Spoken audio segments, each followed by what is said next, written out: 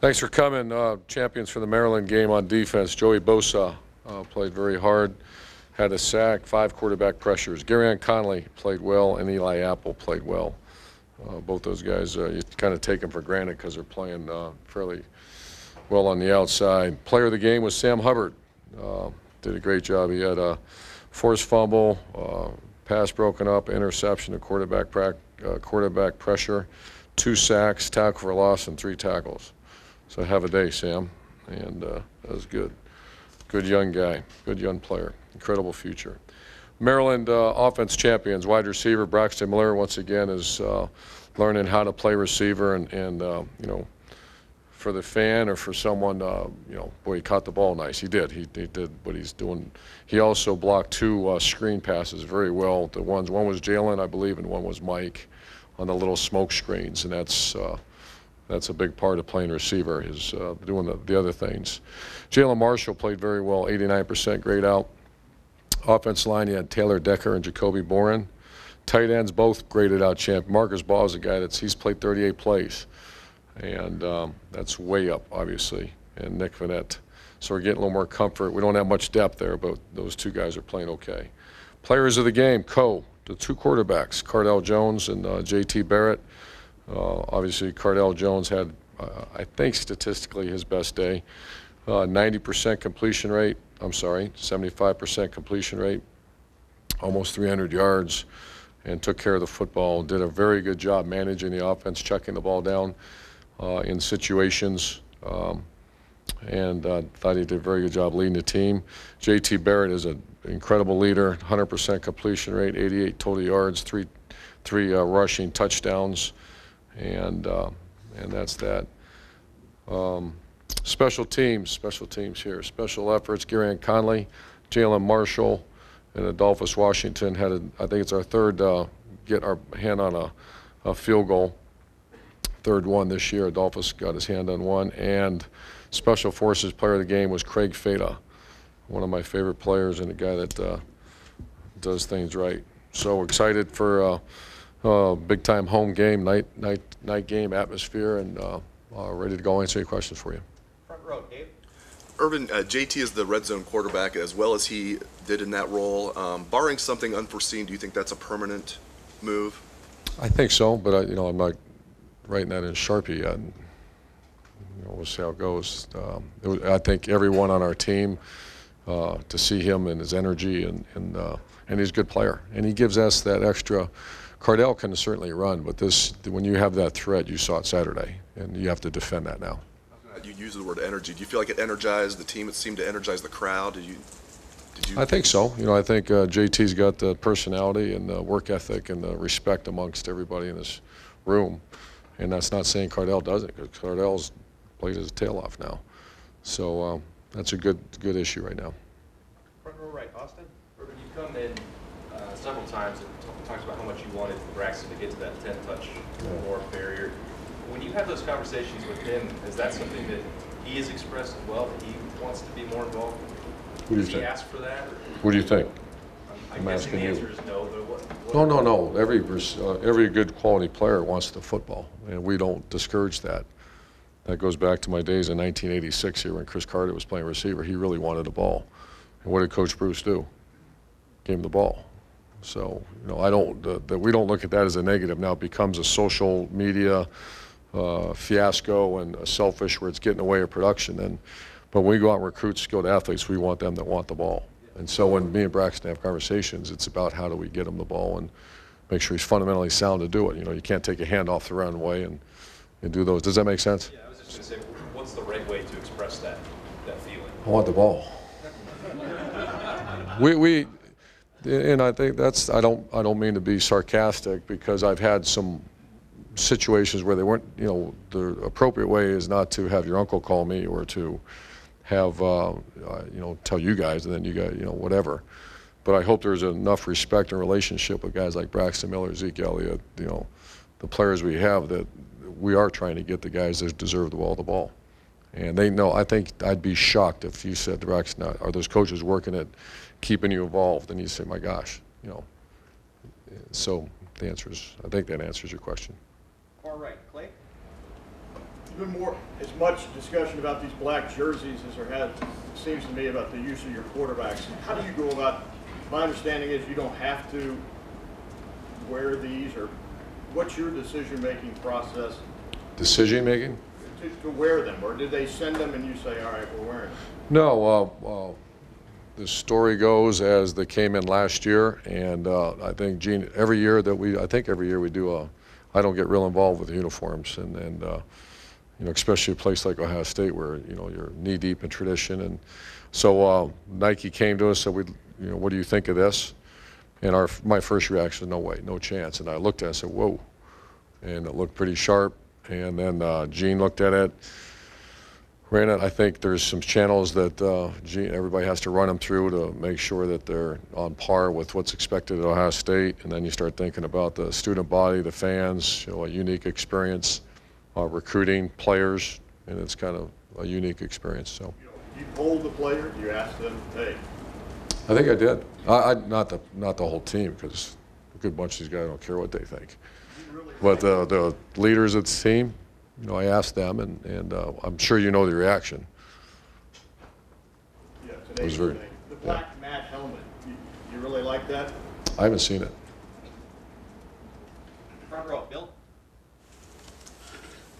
Aside from the X's and O's part of having JT play in the red zone, how much of a lift, if there is a lift, and just having him involved in a significant way so that a guy like him, who was a captain, who was obviously the guy last year, has a real role in the team? I think that's all good. You know, it's very touchy with the two people involved doing it, with the families involved, and I think we're very, you know, leery of that. But I think everyone knows the answer to that. It can't be better to have JT Barrett go in there and have 3 touchdowns and see the smile on his face, see the energized, see the guy that's worked so hard and has his leadership skills, able to use them more, because he's always going to lead. That's just the way he is. And I didn't know this until the middle of the season last year. That's one of the best leaders I've ever been around. And as far as Penn State goes, obviously they had a strong game against Indiana. What are your impressions of them so far? Excellent defense. I think they're top 10. I haven't seen the final stats, but they're had a hard time moving them last year. Very good defense. Offensively seems to be they're coming in their own. I have not spent a lot of time. That's usually tomorrow. I'll watch their offense. Started slow, but they're really moving it. So obviously, with a lot of respect for Penn State, their players, great players. Second row left, Lori. Coach, I remember you saying that you have a camera that looks at your guys in the sideline for reactions and stuff like that. I'm just wondering if that video this year has been especially enlightening, because you've got guys over there, they're so deep that they're not used to being on the sidelines. Are the reactions what you want? We don't have a specific camera for that. I might have misspoke. What I do is the video, when you're watching plays and I see a big play, you know, I kind of pause it. I want to see who's reacting. Is that what you're talking about? Yeah. I mean, you've got guys over there right now who, because you're so talented and deep, I mean, Joey Bosa's probably spending more time there than he ever has. Cardell obviously is spending time there. So are you seeing what you want to in the reactions? Yeah, I'm seeing a very close team, a team that's playing very hard, and I think that's a good point, but I have not, you know, felt it or seen it. You know, I've certainly not seen it, and I listen very closely to the Ryan Stampers of the world, the guys that know these players and listens and find out there's not some issues, because that's something we watch very closely. Specifically with Cardell, I mean, how tough is it to be the guy until you get to the 20 and then turn the reins over, and what does it say about him that he's doing that? I think Cardell continues to grow as a human being, as a young man, as a person that I have a lot of respect for. Maybe that respect wasn't there 2 years ago because he hadn't earned it. I think that's the same. My thought, and the reason I say because I'm talking about the whole program. There's an incredible amount of respect for that kid now, and the way he handled this, the way he's. I didn't see the quotes, but Jerry asked me about, can he go visit with you guys? And certainly, you know, he's earned that right, and I imagine he would have said all the right things.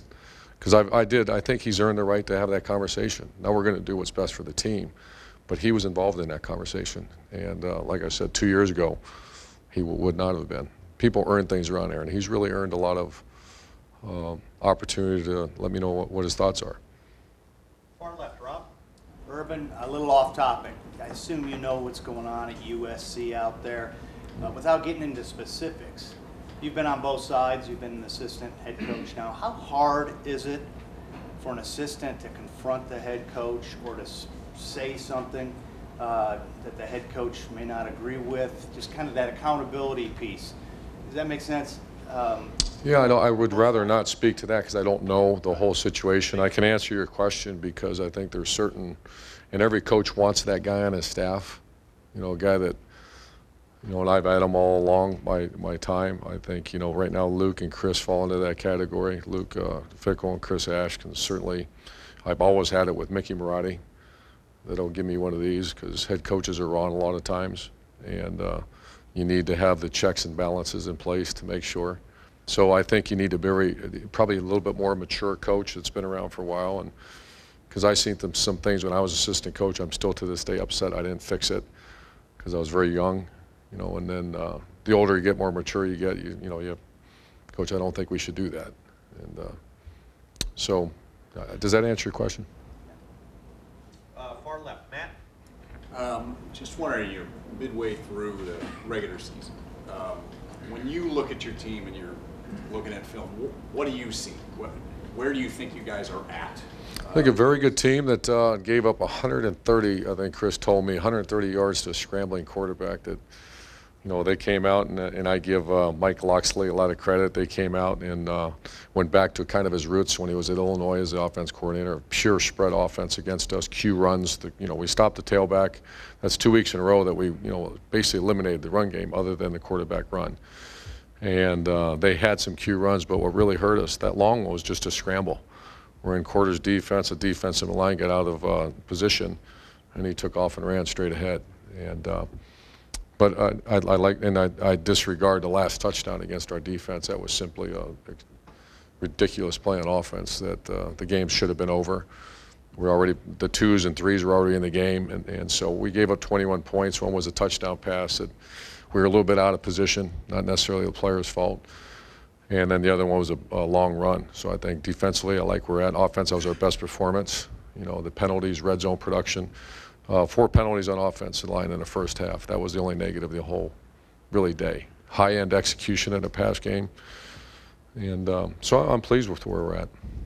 Like week by week, you're getting better. And I ask because, you know, there's a lot. Yeah, I just want to make sure guys are enjoying the wins. I started the season by, you know, I think we're 6-0 now, won 18 or 19 straight. You know, a lot of victory meals been had around here. We need to continue that and enjoy them. And we're not let the drudgery pull you down, because Tuesdays are a grind, and when, you know, people have high expectations for you. It's like a freshman coming in here. Why aren't you starting? You know, can you imagine all that?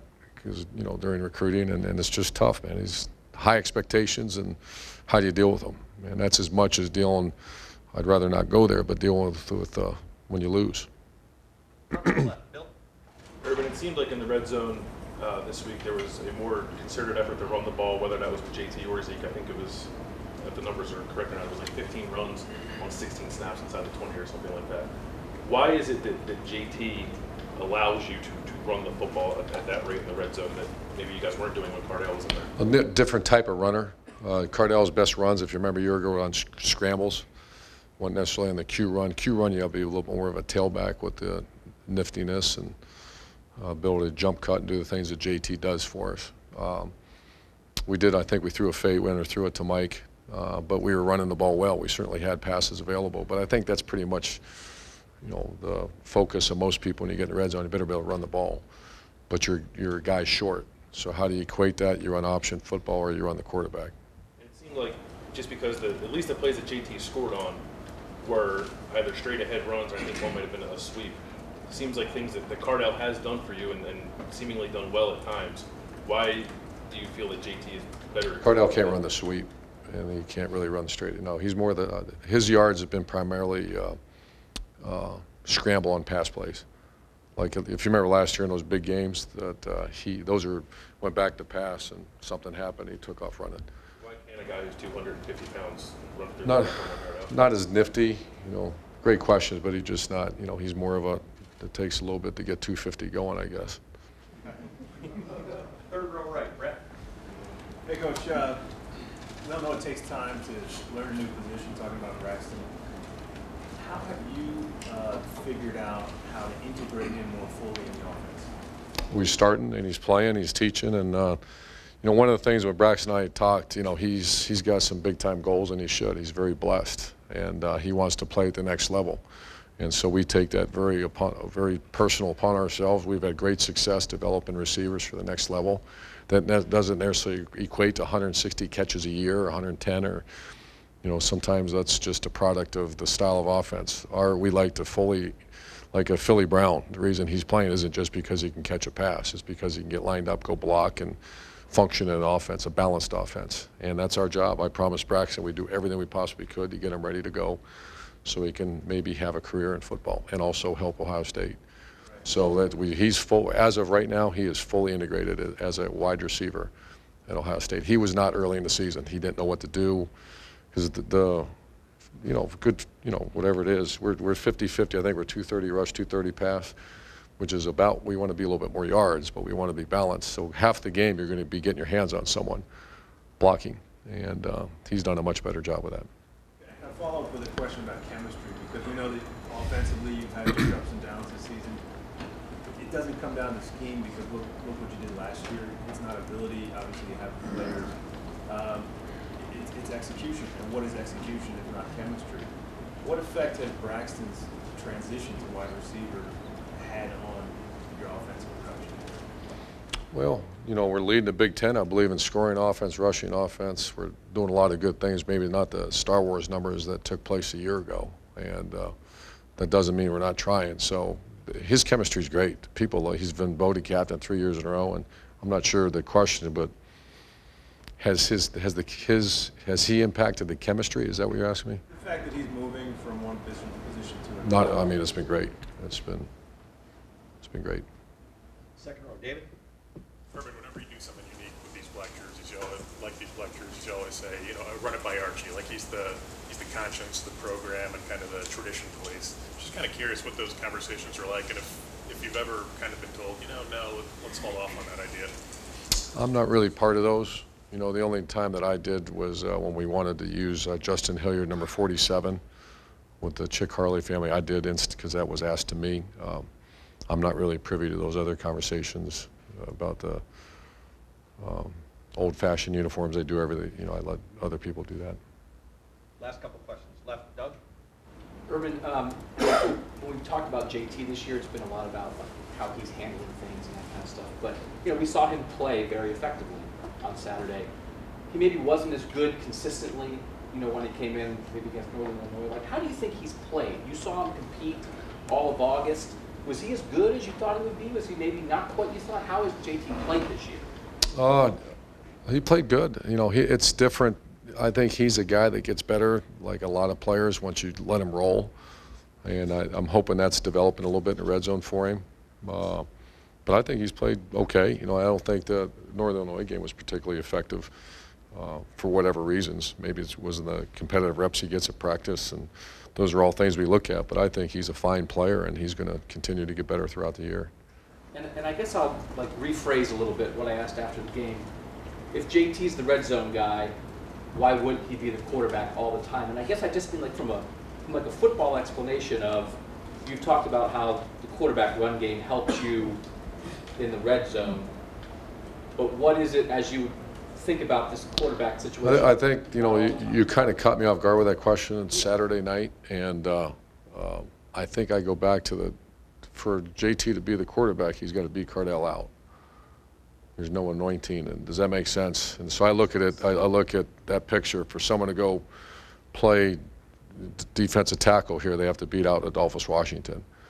Now, that doesn't mean there's good ones in there that we're going to get in the game somehow, but for him to be the full-time guy, you've got to go beat out Josh Perry, Raekwon McMillan, and you have to beat them out. And so that has not happened. That doesn't mean it's been very close, because it has been. And I'll ask you something now I think that has been sort of... Does he get 3 questions or 2? You know, I wasn't going to ask this. He always does this. I know. I learned it from Tim. I wasn't going to ask this. But I'll just ask it because it's sort of been floating out there. Just out there. Just out there. When Cardale came back to Ohio State, did you make any promises to him Absolutely that not. have influenced him being the starting quarterback? Absolutely not. Because that is something that people theorize. Yeah, that's absolutely not. And last set of questions. Tim? Sorry about that. Oh, are you gonna wear black, or y'all having special unis? I have no idea.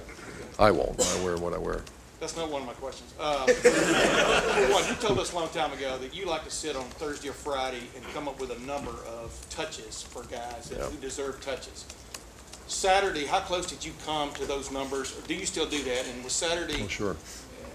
how close did that come to matching what you kind of wanted to see from an offensive spread out standpoint? Well, tight ends, you like to have them a couple, and then because they've earned that right. And then also Dontre Wilson's a kid that, he tweaked his foot a little bit too, by the way, in the game. We had to come out. Curtis Samuel, we did not hit the target number. Mike Thomas, we did. Braxton Miller, we hit the target number. JT Barrett's involvement, I have him on that list now. So getting pretty close. And does that, at this point in the season? Jalen Marshall's another number. Yeah. Does that mean you're getting close to what you envisioned this offense as, or did you sit in August and think what it could be? You understand what I'm saying? Yeah, I think everybody looks for some profound thought that, boy, it's every day's a grind, man. There's injuries involved. Someone has a sore shoulder, someone has this, someone has that maybe you're not all privy to, or a defense is playing a certain way that's what we sit in that room and work so hard at. So it's not as easy as how to get this guy 10. Well, the defense isn't giving us those 10. So, to answer your question, I think is that last Saturday was a lot of that was a lot of fun on that sideline because you saw guys playing and saw guys executing and making plays. Just real quick follow. What is your feeling now, though, that you have found a way to have Cardale and JT involved? You understand what I'm saying? Because It was good for that day. Now this is a whole nother challenge. It's every week. I would love for Cardale to throw for 300 and JT to do that again. This defense is probably going to have something to say about that. It's a very good defense we're facing. So that one's in the books. We felt great about it, but everybody knows the journey continues.